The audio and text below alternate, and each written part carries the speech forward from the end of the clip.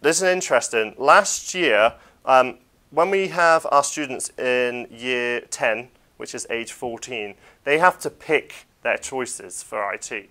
Now, last year, we had 2 girls. Now, this year, we have 10. So something's going right with it, and it's an upward trend, so that's important. I think what we do is we make sure we don't stereotype things. I think there's a danger at the moment where people are trying to move towards making things all pink and girly. But when you sit down and speak to the girls in your lesson and ask them what they're interested in, they've just got interests pretty much similar to the boys, unless it's obviously football and games where you shoot things, but most of their other interests are similar, so you've got to make sure you pitch it at the right level. I think it's great that girls see people that they can relate to in real life that are actually coders.